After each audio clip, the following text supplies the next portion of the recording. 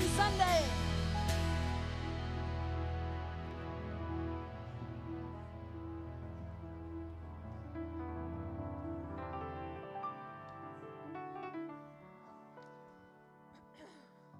Well, as we continue in worship, you can remain standing. I just want to introduce to you a familiar face to us, but officially, this is Daniel Herr. He is going to be interning with us this semester as our worship intern here at Carroll Stream campus. We are so blessed to have him, and he's going to lead us in this next song.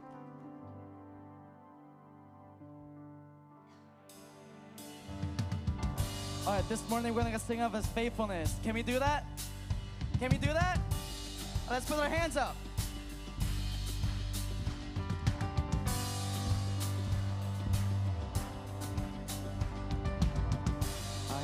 Rain fall like lightning. I saw darkness run for cover, but the miracle that I just can't get over, my name is registered in heaven. I believe in signs and wonders. I have resurrection power. The miracle that I just can't get over, my name is registered in heaven. My praise belongs to you forever. Yeah. This is my testimony from death to life. 'Cause grace rewrote my story, I'll testify. By Jesus Christ the righteous, I'm justified. This is my testimony. This is my testimony. Let's put our hands up back in the air. Well, let's sing. Come together. Come together, sons and daughters. Bought with blood and washed in water. Sing the praises of the Spirit, Son and Father. Our God will finish what He started. Do we believe that this morning? Our God will finish what He started. Yeah. This is my testimony from death to life. 'Cause grace rewrote my story, I'll testify. Come on, sing it out. By Jesus Christ the righteous, I'm justified. This is my testimony. This is my testimony.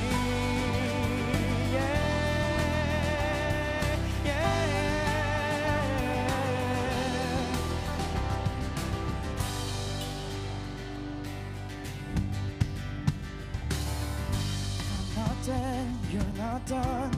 Woo. Greater things are still to come. Oh, I believe. I'm not dead, you're not done. Greater things are still to come. Oh, if I'm not dead, greater things are still. Oh, yes, we believe. I believe. If I'm not dead, you're not done. Greater things are still to come. Oh, I believe. Yeah.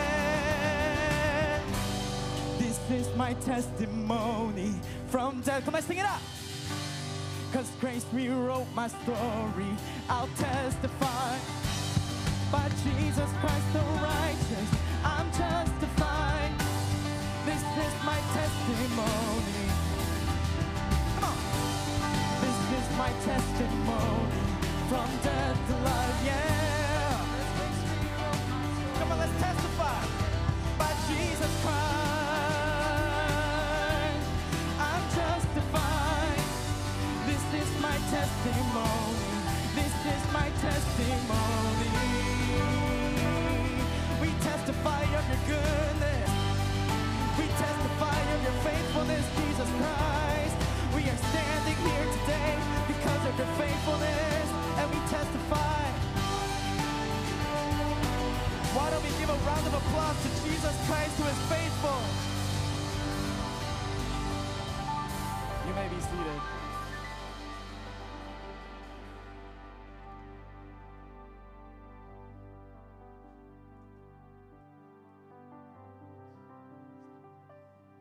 Good morning. I just had that moment where I'm like, did I leave my phone downstairs or is it in the pocket? So we'll make it work.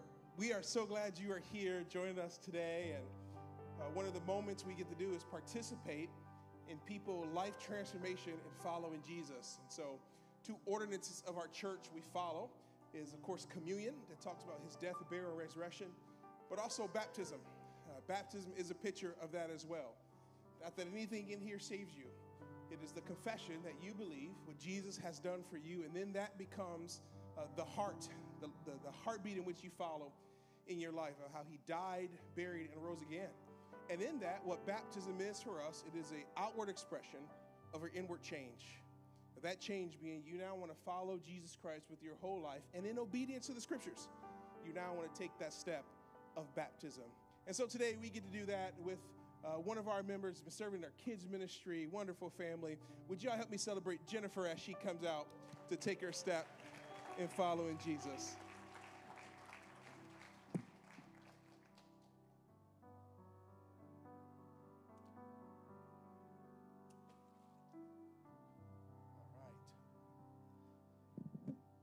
We are so excited for this day to happen in your walk and your faith. And you got 2 beautiful reasons why with your children looking you on, cheering mom on as she dedicate her life deeper to Jesus. So, Jennifer, we asked 2 questions, and they want you to answer the following. Number 1, do you believe Jesus, the Son of God, who died, buried, and rose again? Yes. And by faith, have you trusted him to be your personal Lord and Savior? Yes. Jennifer, tell us today, why do you want to be baptized? I want to participate in the sacrament of baptism to demonstrate my convictions that Jesus is my Lord and Savior, and that I'm committed to following him and his teachings.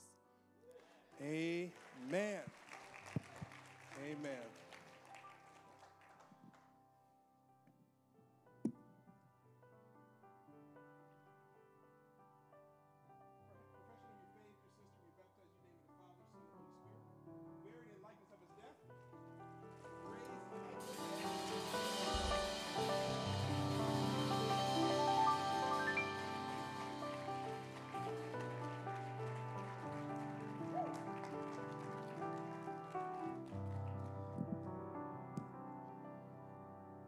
I'm going to pray for you and your family, that your walk will grow ever deeper and closer with the Lord.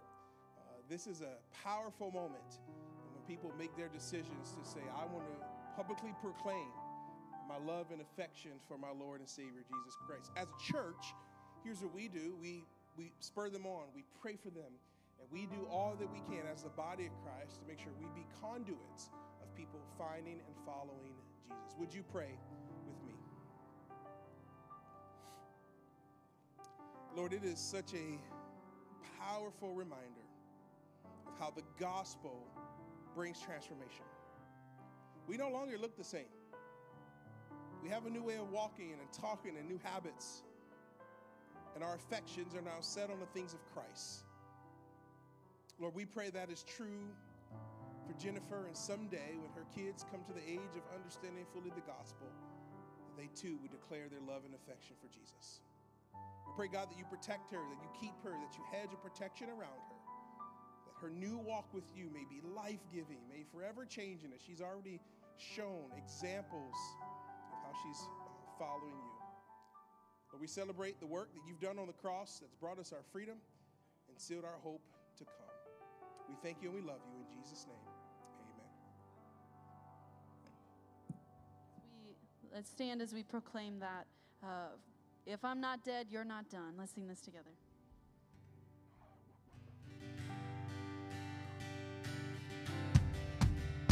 I'm not dead and you're not done. Greater things are still to come. Oh, I believe. If I'm not dead and you're not done, things are still to come. Oh, I believe. If I'm not dead and you're not done. Come on, let's sing it out. Greater things are still to come. Oh, I believe. If I'm not dead and you're not done. Greater things.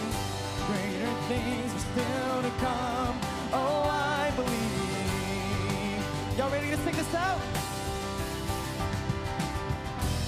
This is my testimony from death to life. 'Cause grace rewrote my story, I'll testify. By Jesus Christ the righteous, I'm justified. This is my testimony. This is my testimony from death. Come on, let's sing it out. Let's testify. By Jesus Christ the righteous, I'm justified. This is my testimony. This is my testimony. Thank you, Jesus. Thank you, Jesus, for your blood. Thank you, Jesus, for the salvation you brought us. Thank you, Jesus. Thank you, Jesus. All we got is to say thank you, Jesus. Let's put up our hands up in the air.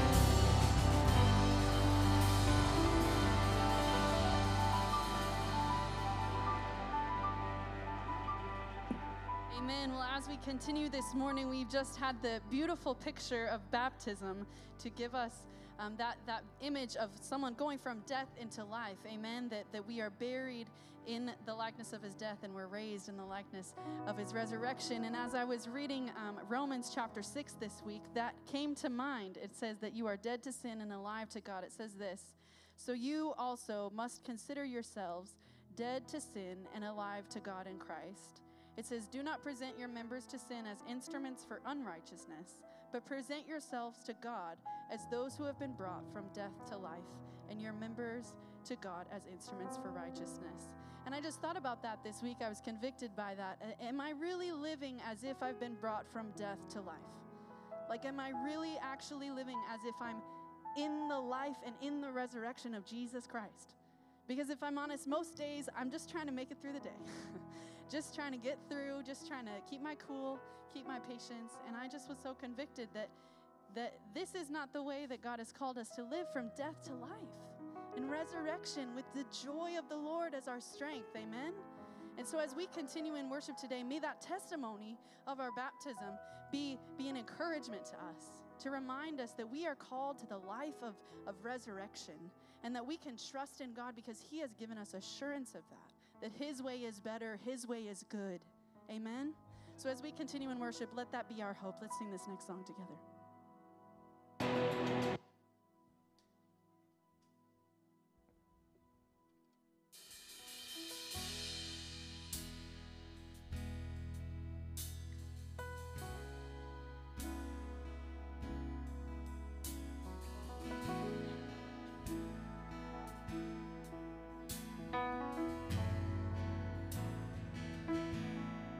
Blessed assurance,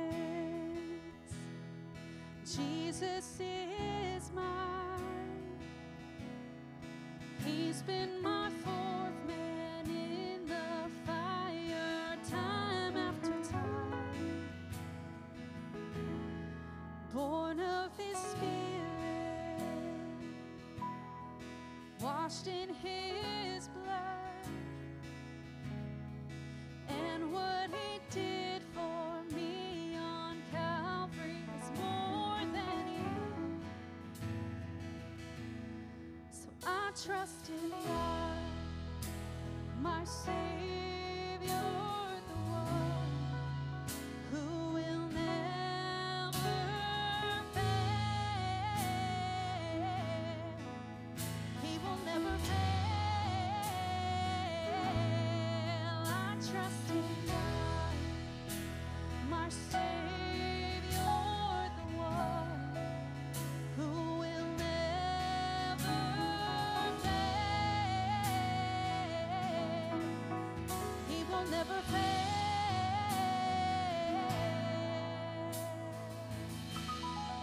Perfect submission, all is at rest. I know the author of tomorrow has ordered my steps. Come on, we sing this out. So this is my story, and this is my song. in my risen King and Savior all the day long. So I trust in God, sing it out, my Savior, the one who will never fail. He will never fail. I trust in God. He's faithful. The one who will never fail. He will never fail.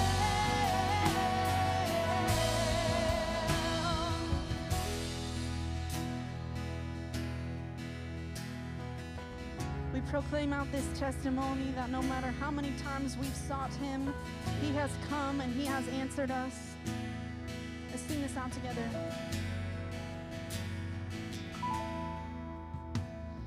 And I sought the Lord, and he heard, and he answered. I sought the Lord, and he heard, and he answered. I sought the Lord, and he heard, and he answered. That's why I trust him. That's why I trust him. I sought the Lord, and he heard, and he answered. I sought the Lord, and he heard, and he answered. I sought the Lord, and he heard, and he answered. That's why I trust him. That's why I trust him. I sought the Lord, and he heard, and he answered. I sought the Lord, and he heard, and he answered. I sought the Lord, and he heard, and he answered. That's why I trust him. That's why I trust him. I sought the Lord,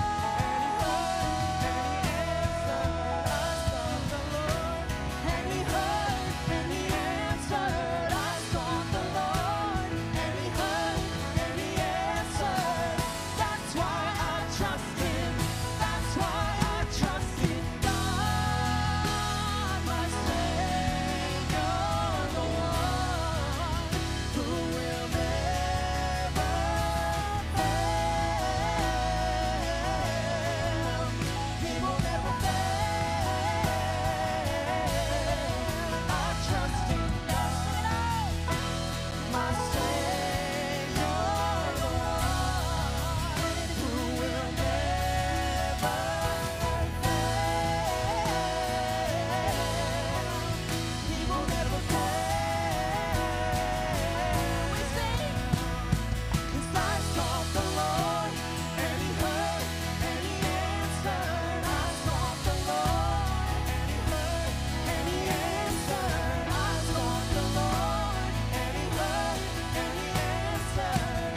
That's why I trust him. That's why I trust him. I sought the Lord, and he says that when we seek him, we will find him. When we seek him with all of our hearts, we sing this out. 'Cause I sought the Lord, and he heard, and he answered. That's why I trust him. That's why I trust in God.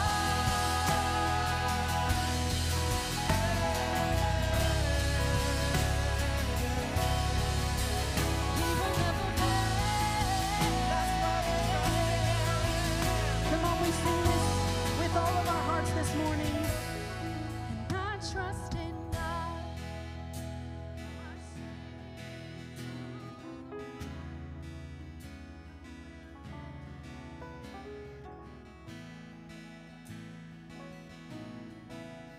He will never fail.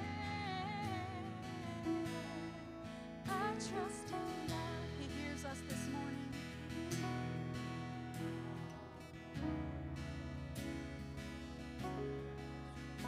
He gives us courage to trust in him. He will never fail.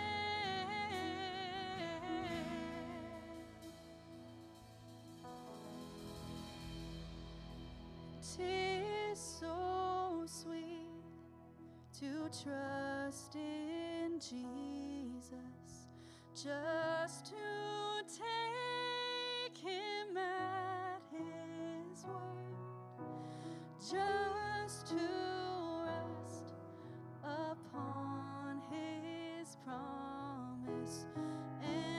to know, thus saith the Lord. Jesus, Jesus, how I trust him, how I've proved him o'er and o'er.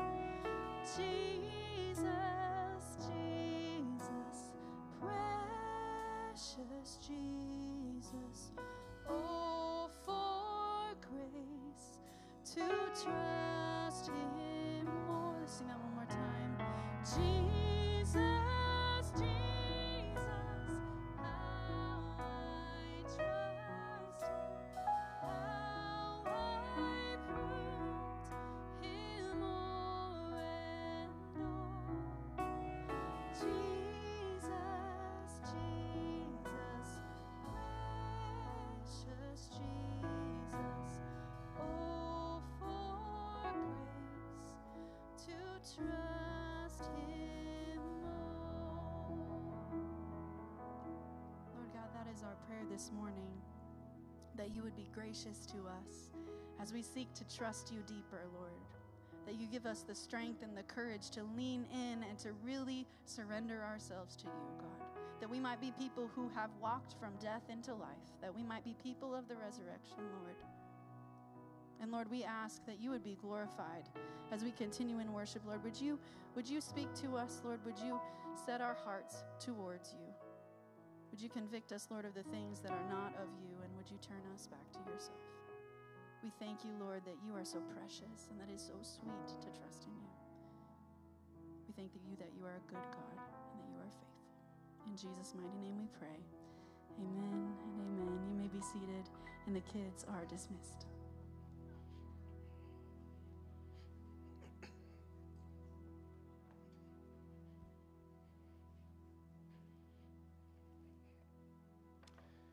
Thank you, Paul. Good morning. It is good to see you. Thank you, Kayla. Thank you to our worship team and you, God's people, lifting your voice in praise and glory to a God who is good. And there are times in your life, in our lives, where maybe we can't hold truth to those words, or at least can't see it. But we know they hold truth in the person and the work of who God is. And so today, if you are new with us, we are walking through a series called Rooted. And Rooted is a small group curriculum our small group leaders have been studying, and we've turned now into a preaching series. And in that, we try to follow the topics that's being discussed weekly. And so it's more of a topical, expositional message today. And today, our topic is on the thought of suffering, on the thought of suffering. No easy topic for you to hear, for you to experience, and for sure for me to deliver. But here is the truth about suffering. Suffering is the terror of creation. It's the absolute hardship that it's not the way our creation and life is supposed to be. It is the terror of creation. But also in that suffering, what it does, it allows you and I, God's children, to be developed in the lab of Christian maturity.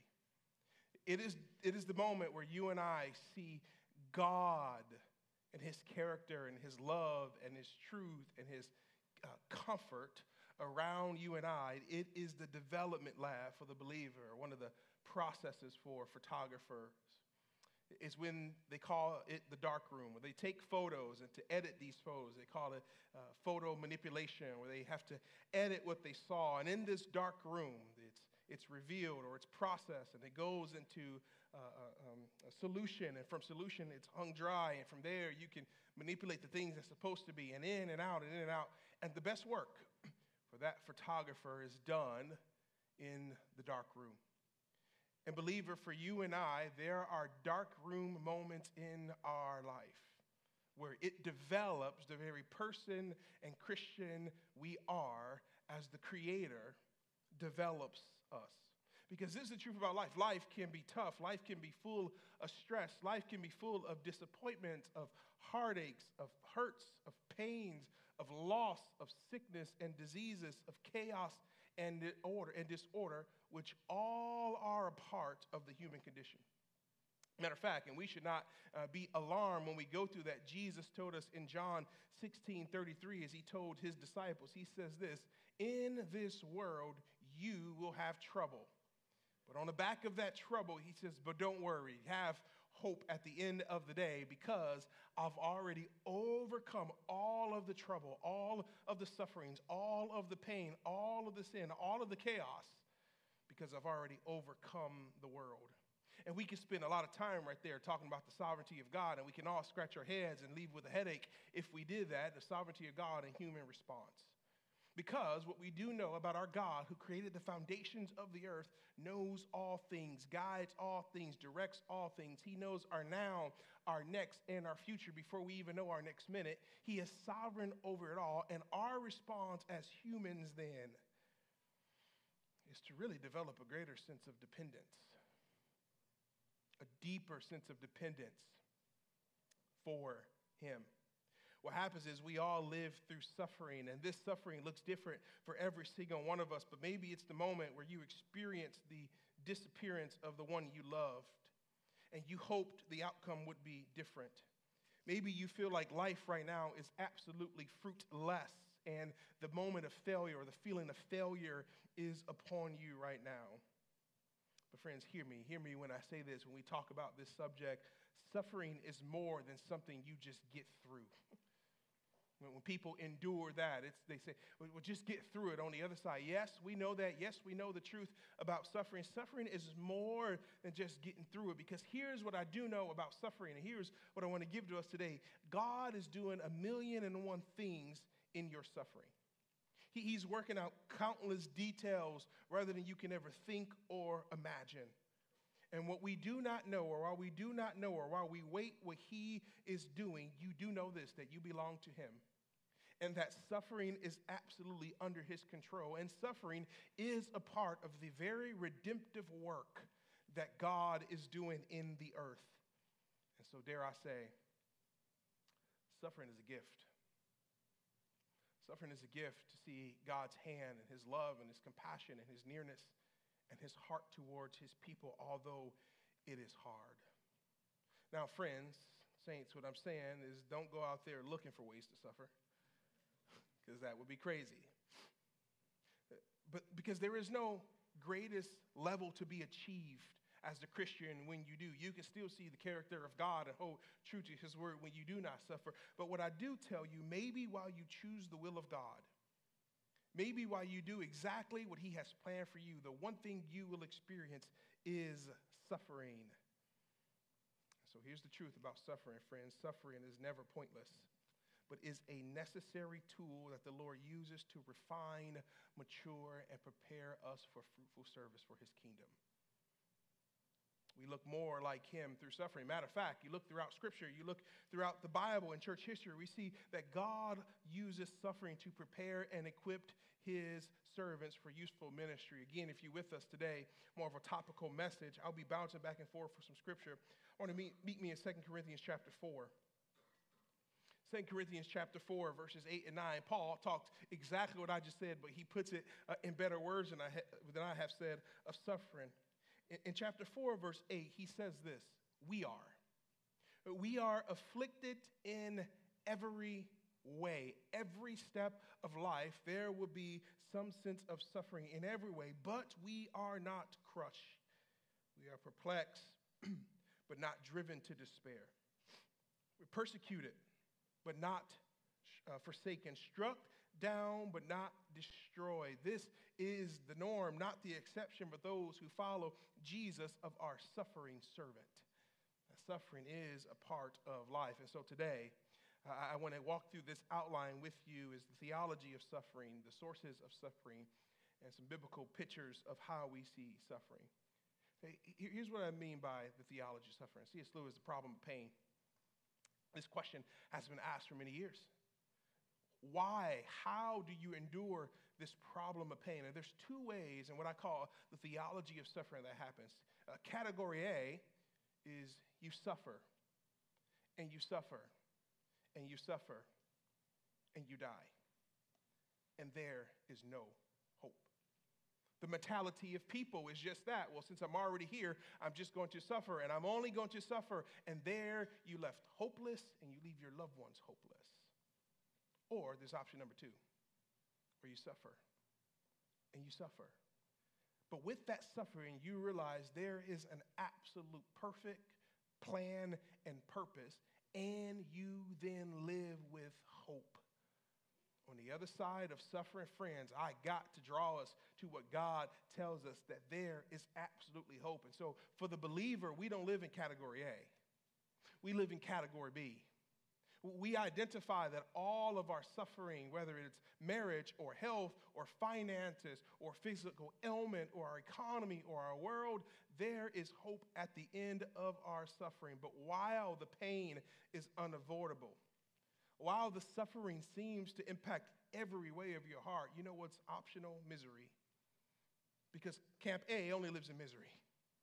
Misery when you wake, misery when you go, misery when you sleep. For us, there is a joyful hope that no matter what circumstances we have to choose to be joyful. And with joyful, that means we have to be looking ahead because we have absolute hope that all things are going to work out.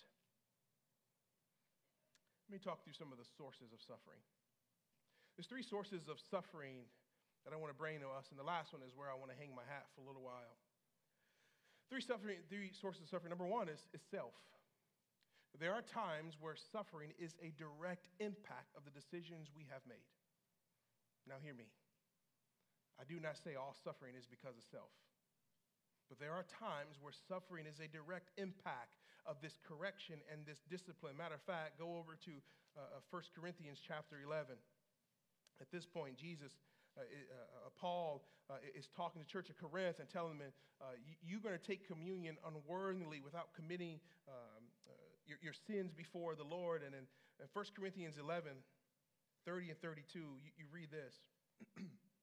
This is why many of you are weak and ill, and some have died. But if we judge ourselves truly, we would not be judged. But when we are judged by the Lord, hear this next phrase, we are disciplined, so that we may not be condemned along with this world. There are times to where suffering is brought upon ourselves. Or you go over to Hebrews chapter 12. Hebrews chapter 12, verse 6. A quotation from the Proverbs, of course, and it reads this: "For the Lord disciplines the one he loves, and he chastises every son." This is not in the sense of gender. This is God's children. He chastises every son whom he receives. There are times where sin, this reality of what it is a serious rebellion against God's perfect order and plan. And what happens is it will eventually catch up with us. Sin is often hidden by us, but when it comes to the light, a lot of things gets exposed. Matter of fact, you look back at Numbers chapter 32 and 23, the B part of that verse, and it says this: "Be sure that your sins will find you out." Now, friends, hear me. Now, all suffering is because of sin, and we'll look at a passage later that deals with that. But it is sometimes only through suffering that we can begin to listen to God. Where at that moment, our natural pride and our self-confidence have been painfully stripped away from us as we become aware of who he is, where in other cases and stances we may not. And so suffering at time gets the attention where it focuses us to look to God, otherwise or we will ignore him. Because we reap what we sow, both positively and negatively. Matter of fact, you want some biblical pictures? Look at Jonah. Look at Saul. Look at the Israelites. God's chosen people. Time and time again, they had orders to obey, and they did exactly what they wanted to do, and they had to pay the consequences of that. And what happens is when self-suffering is identified, you know what it should do? Lead us to immediate repentance. Absolutely immediate repentance. That's number one. Number two, others. Others, because we live in a fallen world. We are impacted directly or indirectly by others' sin and fallenness and hurts and pains. Maybe a family member, maybe a choice that impacts you directly. It reminds me of the story of the newspaper reporter. He phoned in a story into his editor of how in the evening an empty truck had rolled down the hill and smashed into a home. After hearing the story, the editor was unimpressed, and he said, actually, I do not want to run this story. And the reporter says, well, I'm glad you're taking this so calmly because it was your house. There are times where suffering impacts you directly because of others. Our falling world, what God is doing during this time is redeeming all of the brokenness, all of the pain, all of the suffering that you and I have to deal with. The biblical character for that one is Joseph. And of course, God was doing something in Joseph's heart, but here's Joseph's brothers, whom he so loved, are now jealous, so much so they sell him into slavery, and Joseph finds himself in a pit, the bottom of the earth, left there to die. Others cause that. And then you fast forward some of his story. He's now in Potiphar's house, and Potiphar's a wife makes this lie up to him, and now Joseph is now on the run. Sometimes suffering is caused because of others. And then this is the last one where suffering is caused. It's because of righteous living, where Jesus says, you will suffer for righteousness' sake. We're in our lives, just because you are walking the straight and narrow path as a believer, you find yourself suffering. And what we find is suffering then can promote spiritual maturity and awakening. Matter of fact, James tells us this. James tells us that when we are called to meet all various trials of life, he tells us to do it with one thing: with joy. With joy. We suffer for the sake of righteousness, so that those trials can build what James then would say, this steadfastness in us. And notice when you read that verse in James 1, 2, and 4, he does not distinguish whether those trials are coming directly because of sin or response to another way we've committed or other. What he does say is, in every kind of trial, he says, your faith will be tested. You're going to have to look that decision in the face, and your hope will now be on the teeter-totter of life. To say, am I hoping in my future, or I'm going to spend my time right now hoping only to what I see? He says your faith is going to be tested, and the aim in every trial is to build the kind of steadfastness. And when we realize that, what we see in steadfastness is that God is trustworthy, and that God is wise, and that God is good, and that he is valuable, and that he is all sufficient for every situation you and I are in. Suffering, dear friends, will produce a greater discovery of who God is. It's a greater discovery of who God is. Matter of fact, flip over to Job. You see here in Job's life, you know some of the story. I don't have time to go through it all, but I do want to highlight some of his life. You see Job is characterized in 1:1. He was blameless and upright, who feared God, and he turned away from evil. You want to talk about suffering for the sake of righteousness? He turned away from all evil. There were born to him 7 sons and 3 daughters, and he possessed 7,000 sheep, 3,000 camels, 500 yoke of oxen, and 500 female donkeys, and very many servants. So that this man was the greatest of all the people in the east. Fast forward the story a little bit. Satan now goes to God and says, hey, God, have you tried your servant Job? And God says, actually, go ahead and do it. Just do not touch him. And then you go down to verses 13 to the end of chapter 1, where you see now Job's property and his children are now taken from him. You flip over to chapter 2, you now see Job's health. The one thing we can't get back is health. Now Job's health is impacted by this suffering. And then you get to chapter 3, and Job feels the realness that suffering brings. You know what he does? He laments that he was born. Tells God, if this is what you're going to put me through, why was I even born? He laments his birth. And then later in Job chapter 42, verses 5 and 6, you see Job taking some moments to repent because this did bring some things to his heart. but two verses that captured me in chapter 5, verse 17. It says this, behold, blessed is the one whom God reproves. Therefore, despise not the discipline of the Almighty. And then you get to chapter 13. Job makes a bold statement I think we live by today. Chapter 13, verse 15, he says this, though he slay me. This idea is to cause great affliction and harm upon you. Though he slay me, Job says one thing that which we live in our theology of suffering as Christians, I will hope in him.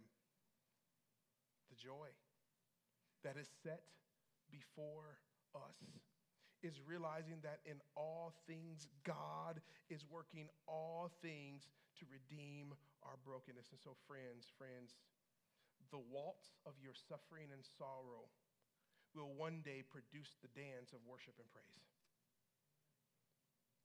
The waltz, this dance move, this square move that you do over and over and over again, the suffering and sorrow of life, marriage, financial, job, sickness, disease, sin, the waltz of suffering will one day turn to the dance of worship and praise. What do you mean, Tay? Flip over to Psalm chapter 30.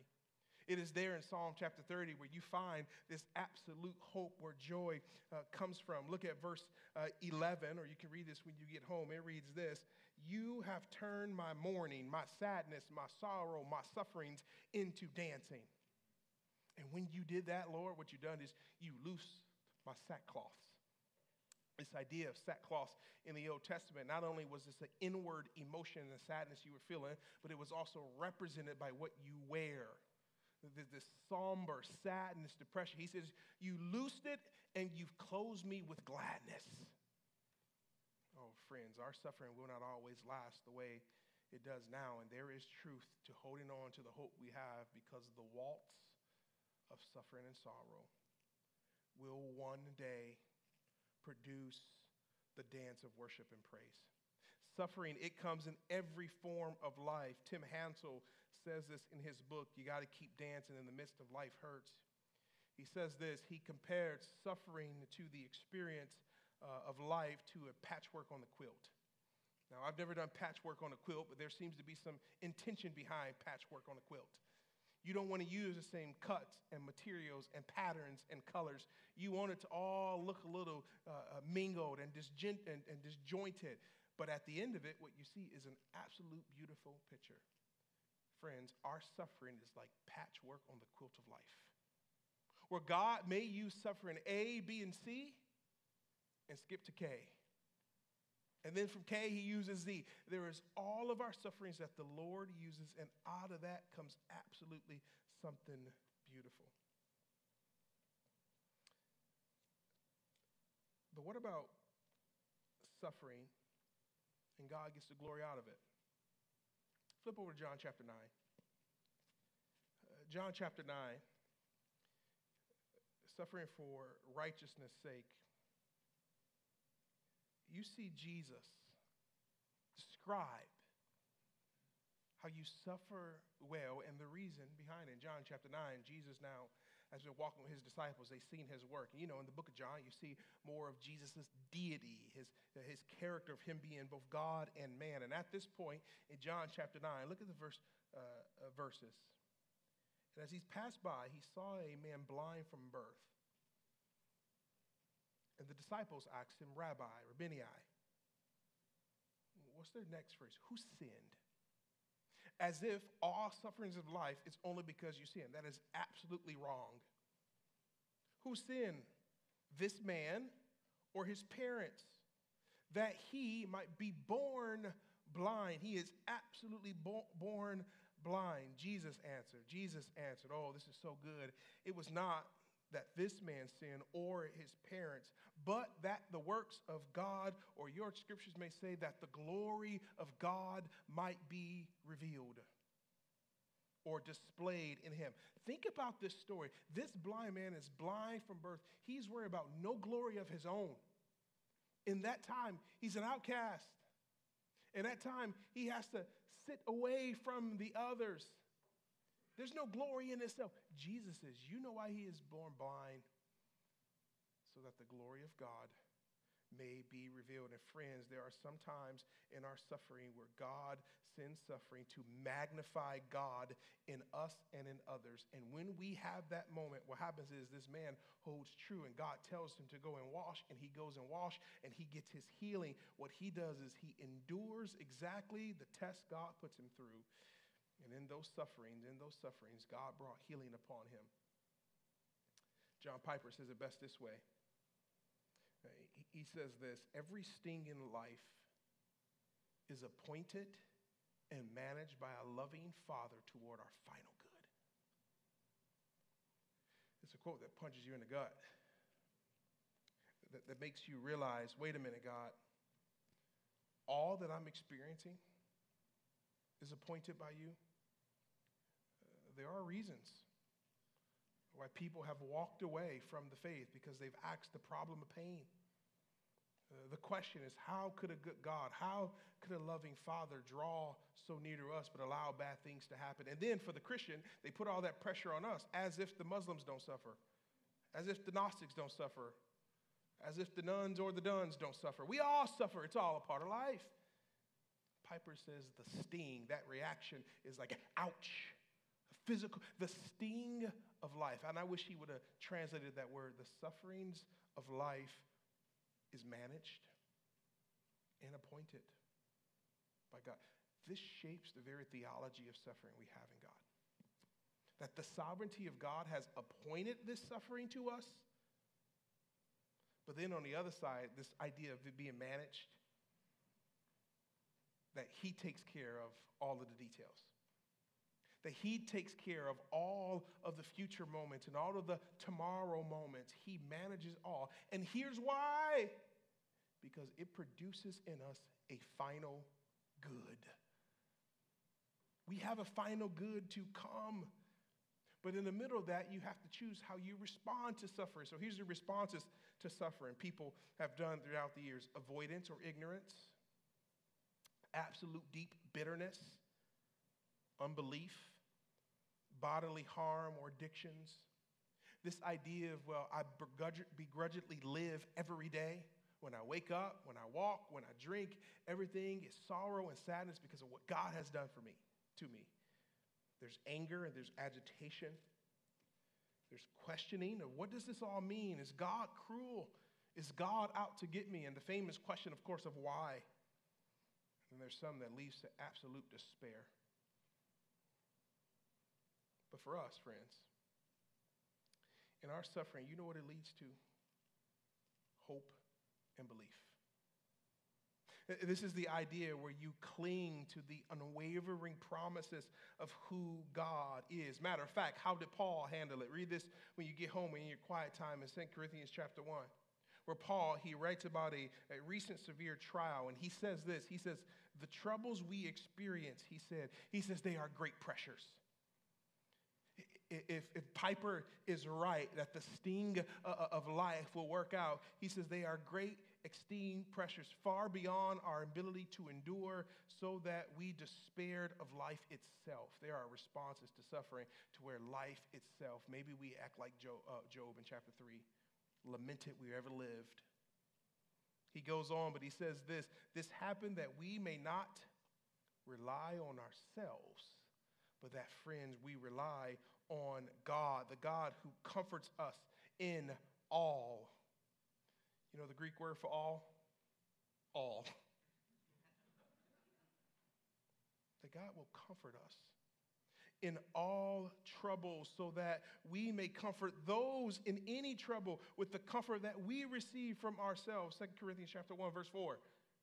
And then Paul later goes and he writes to the Philippians in chapter 4, verses 4 through 12, of the great encouragement it is to stand in the fight, because he received the encouragement from the Lord himself, so that we then share with others. And so, friends, here's what Paul encouraged my heart this week. And this is how I came away with that point as I walked through the text this week my own self. Here's what I came up with. Trust God when we do not understand him, because the will of the Lord is perfect, and wrestle with that. Wrestle until you can say that. You wrestle with God. You seek God. You cry to God. Trust him. His will is perfect, and wrestle with that until you can say that. Oh, dear friends, this hit us this week like a ton of bricks. Whereas you guys and we have been praying for a move of God and a miracle of God to bring healing on Samantha, friends, we do not yet see it. As we went for scans on Monday, got the results back on Wednesdays, our hearts broke with the devastating news that there is no change in the cancer. Matter of fact, it's gotten worse. New signs and symptoms. New areas. How could this awful disease wreak such havoc for one who lives a life pleasing to God? And yet, Paul, you say, through the inspiration of the Holy Spirit, we rely not on ourselves, but rely on God. This statement is true for me. From Wednesday night up until last night, which will probably happen the rest of the week, can't sleep. I've never been so restless in my life, church. Restless. The fear of losing the one I love. And as I expressed that from the dinner table, there in a corner of our home, all I hear God's daughter say, Ollie, have peace about it. Well, you can have peace.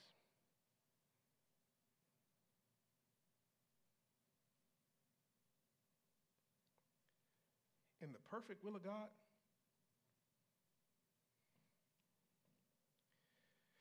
there are times where it's going to be a road where you have to wait and you have to wrestle until you get there.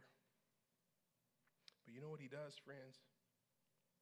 God strengthened us. As Paul says, I will not boast in anything else. He says this, I boast gladly in my weakness so that the power of Christ may rest upon me. For when I am weak, he is strong. 2 Corinthians 12, 9 and 10. God says he may not give Paul the deliverance. Paul is praying that he would remove the thorns in his flesh. This came to my heart this week. God may not give the living you want now, but there is a living to come. Samantha is going to live now, and she's going to live later. Her living looks very different as she is wrapped in Christ. And Paul says, hey, you may not get the deliverance you want now, but I'll give you something greater. The grace of knowing my presence and my power. Oh, friends, what we face in suffering is God's presence and God's power. Not that we rely on ourselves, but that we may rely on him. And then Paul says, you want something to boast in, friends? You want something to boast in while you suffer? Boast in that. Boast in knowing that to have confidence and trust in God's will despite the circumstances, that you are confident to trust that God is always good and he is wise and he has not abandoned you or he does not understand you. That marriage that's maybe at the brink of divorce, the health crisis that has now affected your total body, the injury, the wayward family member, the job crisis where there's no money, but you got a lot of month left, where there is the crash of mental health and depression, what you hold on to is you boast in the confidence and trust that despite my circumstances, God is good and God is wise and God is near and God is faithful. And then you can't go through suffering, friends, without looking at the perfect example of suffering. And that is the suffering of Jesus. That is the suffering of Jesus, who decided to step out of heaven to come down to the chaos of earth, to redeem mankind, to love us and to save us from our sins. And at that moment, what Jesus now has done there in the Garden of Gethsemane, he finds himself just in agony and exhausted so much that he is crying and he is sweating drops of blood. And then he goes on, he takes these beatings after beatings after beatings. And then he goes to a cross where he is absolutely murdered. And then he goes to a grave, and there in that grave, it was lonely and it was dark, but then we find victory there on the Sunday morning Hebrews chapter 5, verses 7 and 8, it says this: in the days of his flesh, referring to Jesus, Jesus offered up prayers and supplications with loud cries and tears to him who was able to save him from death. And he was heard because of his reverence. Watch this last part of this verse. Although he was a son, he learned obedience through what he suffered. Friends, we learn obedience by looking at the example of our great Savior, Jesus Christ, because here is the truth of that. Christians, the entire belief for us rests upon one thing: Jesus' resurrection. And there at that resurrection, this established our hope for our life now and the afterlife to come. And that is not mere theory. That is not fairy tale. That is a lie, because if it was, then all Christianity crumbles. But if it is true, which it is, it happens in that the Christian message points us to a world that will be recreated with a new reality. It points us to another place, to where all of the diseases, where all of the sufferings, where all of the pains, where all of the loss, where all of the sadnesses will be this foundation of joy, and it provides for us today a present hope.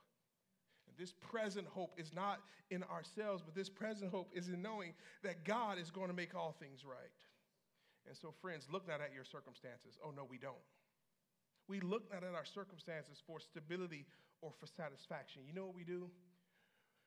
We lean on the love of the Father who works all things for our good for his children. Regardless of the trial you face and that you may be experiencing now, you pray and you labor. Friends, there will be a time very soon where we will probably have to stop the work and start to pray only by itself. There's this thing of work and pray. And right now for Sam and I, we are in the middle of that. We're doing all we can of laboring, but he continued on to say, pray, pray, pray that the Lord will reveal his suffering to us. And so the question we ask, does God want something good for me in suffering? Yes. Will God get the glory from my sufferings? The answer is yes, friends, because our patience is developed. Yes, because we will be forced to find joy. Yes, because our mindset changes to the future glory. Yes, because our trust in God is strengthened. Yes, because we learn more about bearing burdens and laying down our sins. Yes, because it makes us look more like Jesus in our suffering. Will God get the glory out of this? Yes, he will. And it reminds me of the story of the missionary in India who saved all these young ladies from sex trafficking. And as he did that, he gave them a new life. And in that new life, he also taught them the trade. He taught them how to make jewelry. And in jewelry, he was showing them how he fashions the material and he puts it in the fire. And so one day, the story goes, is they're around the fire and he's putting the jewelry in and out, in and out, in and out, in and out. And one of the girls said, well, why are you doing that? He says, because the fire refines you and pours out all the impurity so that the metal is shaped and fashioned. And so he goes back to doing it again and doing it again. And although they thought their question was answered, one bold girl says, but when do you know it's complete? When do you know the jewelry is done? And he lifted it up. And he looked at it. He says, you know it's done when the jeweler can see its face in the design. Would you let that sit? Our suffering is to produce that the one who created us, that we may look more like him as we go in and out of the sufferings of life, of the hardships of life, of the pains of life. You go back over to Psalm 34, and then I have moved to a close. He says, beloved, your weeping may endure for a night, but know this, on the other side of weeping, there is going to be joy. Your joy will be made complete. What you face now, although it is hard, hear me, saints, what you face now, and God only knows what you are walking through as you sit in these seats or as you watch this online, although it's hard, it does not compare to the future glory that is to come. Go over to Romans chapter 8. Romans chapter 8, verse 18, it says this, for I consider that the sufferings of this present time are not worth to even compare to the glory that is to be revealed to us. For our whole creation is longing for this recreation, for this new reality. And then in verse 23, he says, and so are you. So are you, saints. That one day it is going to be made right. Tim Keller, one of my favorite pastors, theologians now in glory after passing away from cancer, he writes in this book, Walking with God Through Pain and Suffering, he says this: so suffering is at the very heart of the Christian faith. It is not only the way Christ became light and redeemed us, but it is one of the many ways we become like him and experience his redemption. And that means that our suffering, despite its painfulness, it's also filled with purpose and usefulness.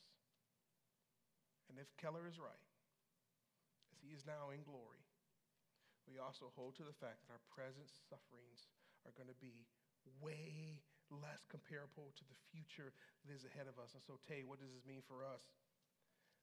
How do I steward my sufferings well?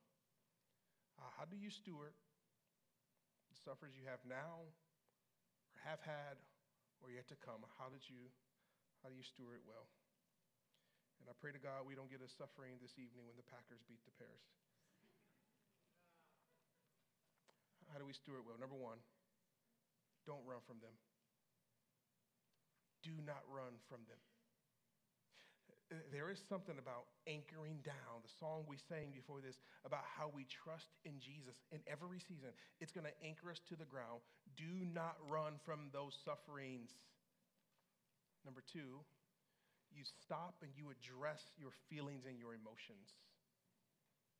Our emotions and feelings are great indicators for us in life. They tell us things. They tell us if we feel lonely and sad, and there's this despair, is this depression, is this anger. Stop and feel those, because guess what? God can handle them all. He's not saying, whoa, whoa, whoa, that's too much. I can't take that right now. Give it to me in chunks. He handles them all. So stop and address your feelings and emotions. Number three, find a healthy community. This is the idea where you do not suffer alone, dear brother, dear sister. You find a healthy community. Number four, you realign with the truth of the scriptures and the character of God. You have absolute hope and faith to what we know from the pages of these words, who God is to us. Because the truth is, for those who know the path of God, you also can find that path of God in the dark. For those who know the path, you can find a God in the dark. And then number five, remember that your future is good. And I say this, friends, with all faith and sincerity to the scripture. This is no prophetic lie. This is not just for sound bites. This is knowing that in Christ Jesus, your future looks greater than anything you have now. He's already overcome it. He's already invited us into this life that is life-giving. And one day, the scripture says, when the trumpet sound and the voice of God will cry with a voice of triumph, all of God's people, for those who love and believe him, oh, dear brother, dear sister, there is going to be a heavenly sound, a heavenly music, a heavenly worship where all of God's people will get together. If you can't get past your now, remember that your future looks absolutely good. I want to pray this prayer. I wrote this in the wee hours of the morning when I was restless and couldn't sleep. And maybe it doesn't give you encouragement, but it did for me, and I want to pass it on. I asked God this. I said, God, with the eye of faith, may you help me not to look at the temporal, but at the eternal, that I may find the secret of my true satisfaction, contentment, comfort, and hope in sufferings. All I need is the eye of faith, not of flesh, but of faith. If that prayer is real for you today, here's what we're going to do. Our worship team is just going to close us out with a bridge of a song. I know as you hear this or have walked through this in your life, you have walked or walking through a tough season. I want to pray with you. I'm going to ask our elder Dave too when we start the song to come on this side, and we're going to pray with you. And the only thing that we want to pray is, of course, your prayer request, but as Jesus tells us, that if you come to me heavy, and if you give me your burdens, Jesus puts a promise on the end of that. I'm going to take you, and I'm going to yoke this thing up with you. For his yoke is easy, and his burden is light. Friends, wherever you sit, and friends, as I said first service, I don't want to curate a moment that is not there. I don't play with God, and I don't play with spiritual things. And so I'm not trying to make a moment if it does not need to be a moment, but if you feel within yourself, if you feel within the seasons of life that you are walking through, the heartache and the pain, the sadness and the brokenness, you need to come and put that burden to God right now, and I want to pray with you as we do that. Lord, give us the eyes of faith to not look at the temporal, but look at the eternal, that we may find hope, comfort, and how we handle our sufferings. This we pray in Jesus' name. Amen.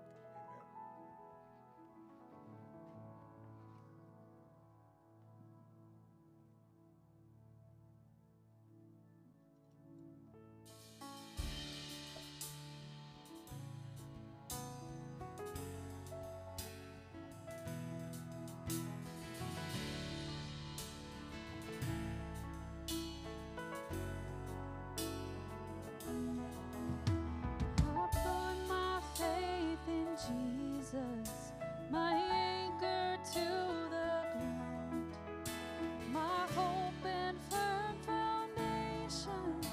He'll never let me down.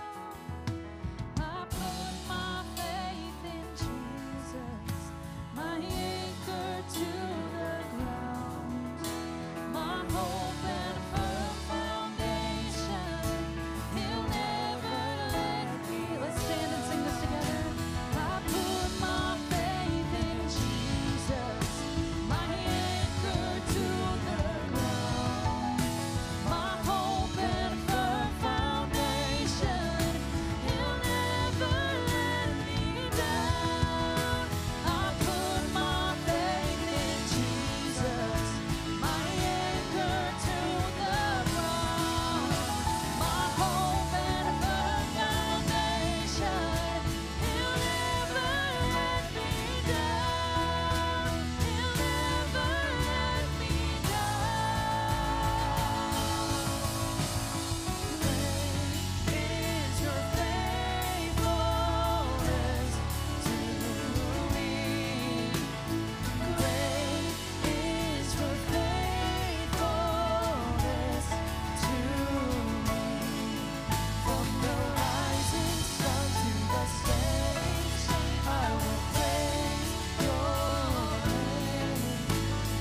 Great is your faithfulness to me. Great is your faithfulness to me.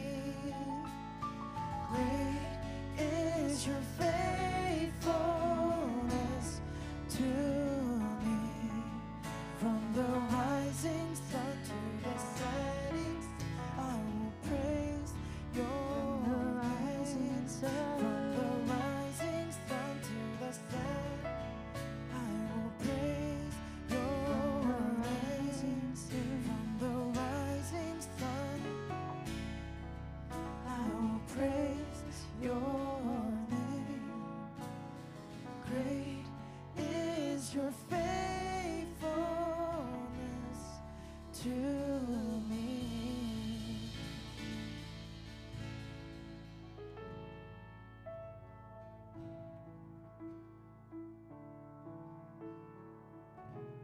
Do something in just a moment. We're going to pray for you. Sam, here's what we're going to do. Sam, would you come? And we as your church family are just going to pray We need God to do a miracle.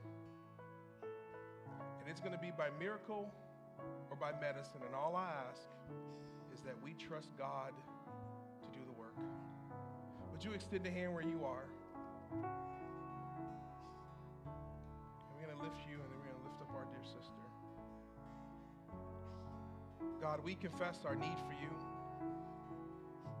our desire to see living here on this land. But Lord, you promised that we have life after this, and we live a better life after.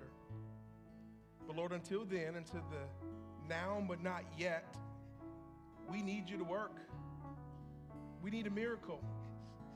You're already working, but Lord, our request is that you do the miracle of healing in her body. I pray, Lord, you strengthen her days. I pray you strengthen her body, her mind, her heart, her psyche, her emotions, her faith. Lord, may she find the character of God in a new way. I pray you go before us as we go to all these doctors and specialists in our great need to hear their wisdom and their knowledge. And Lord, would you give us peace for every decision we make? You get the glory. You get the praise. And our trust is deeply in you. This we pray in Jesus' name. Amen. Amen. May God bless you, and may God keep you.